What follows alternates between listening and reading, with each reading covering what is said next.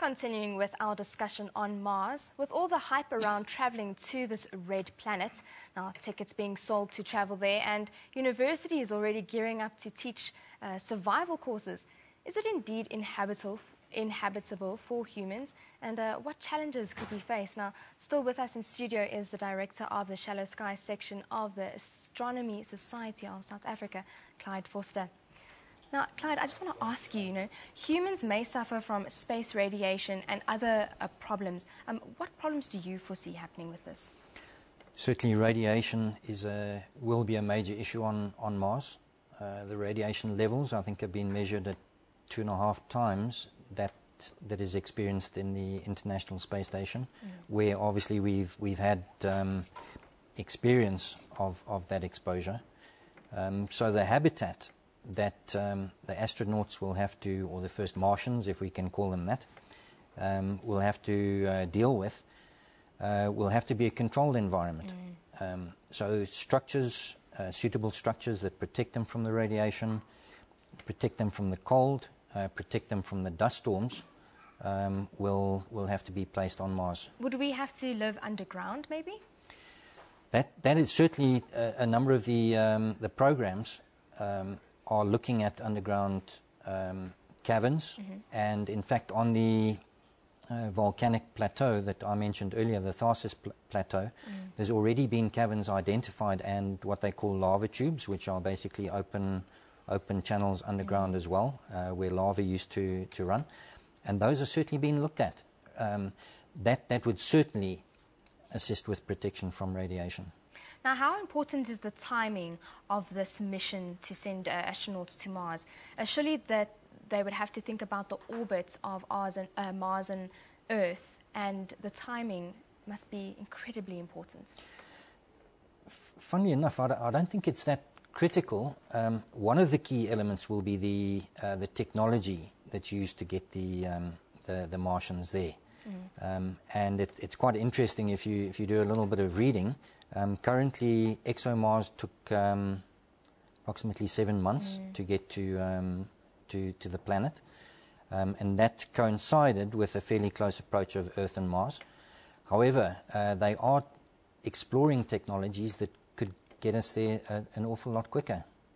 Well, on that issue of timing, now a year on Mars is said to be 687 days. How is this going to affect the astronauts on Mars, and especially in comparison to Earth? Are we going to lose time or gain time when we're there? Well, they're probably going to die a lot younger, with Mars year being nearly twice the length of an Earth year.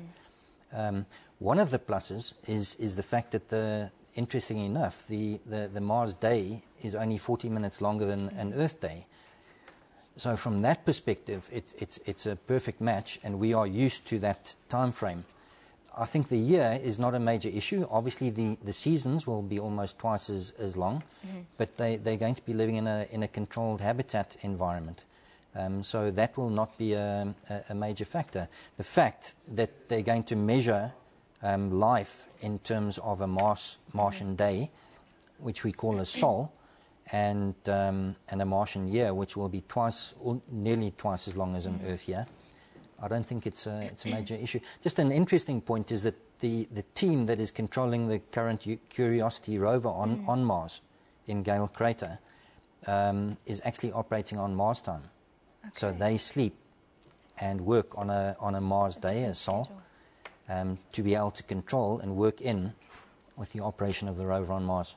Now, in terms of survival, there's been talk of turning garbage into gas, growing crops, because we can take seeds up there that are small enough, and even mining. What do you make of this? Is this possible?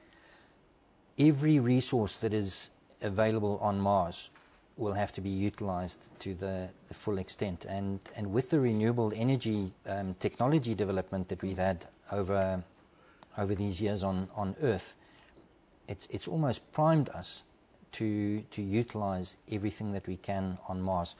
But as I mentioned to Evan a little bit earlier, we will have to take resources initially, but certainly once we're there and a colony has been established, to utilize the mineral resources, utilize the CO2 atmosphere, utilise the water that is there, we're going to have to make the most of it. So it is possible for humans to inhabit Mars? I believe so. I believe it can be done. It's the new frontier for man. What we do with the planet when we get there is another question. Mm-hmm. And obviously that brings a lot of moral, ethical, physiological, social issues to the table, but I think that's for another discussion maybe. Well, thank you so much for joining us and educating us on the planet Mars. Maybe our future home, we never know. Well, that is Clyde Foster. He's the director of the Shallow Sky section of the Astronomy Society of South Africa. Now, let's go over to Eben.